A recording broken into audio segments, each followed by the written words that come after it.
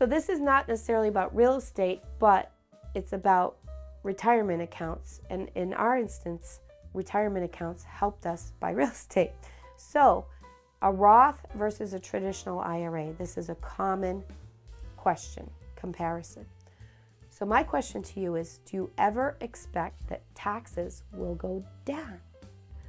So in this example, with a traditional IRA, you could contribute $6,000 and reduce your taxable income to $29,000 if you had a $35,000 annual job. You'd still be in the same tax bracket, but you'd save $720 in taxes. But with a Roth, you're going to pay the $720 in taxes, and you'll invest the $6,000 as well. But let's say you earn a conservative 5% annual return for the next 35 and a half years, because in this example, you're only 24 years old when you contribute.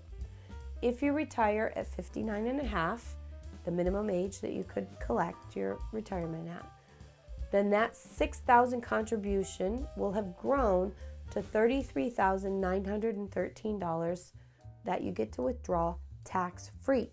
So which is better, saving $720 on taxes initially, or the $8,478 that you're going to save because you get to withdraw all those funds tax-free later?